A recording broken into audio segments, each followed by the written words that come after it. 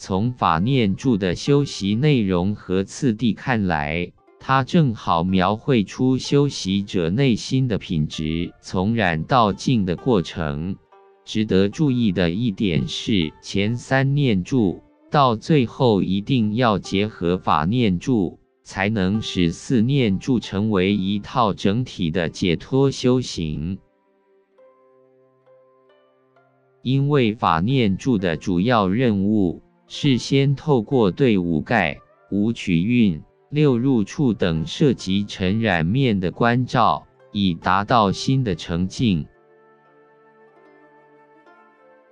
再进一步培养觉知来提供助于觉悟的条件，最后达到念住成就的顶端及体证四圣谛，达到苦的止息与涅槃极境。整个法念住的核心在于如实的关照所缘，了知它们的缘起性质如何升起，如何消失，如何消失后不再升起。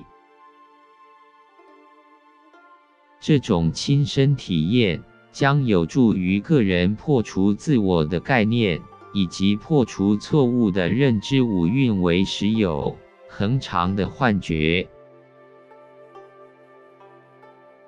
当能关照到一切法是无常、苦、无我时，修习者就能逐渐洞见真理，培育道知，直到体证最终的苦灭。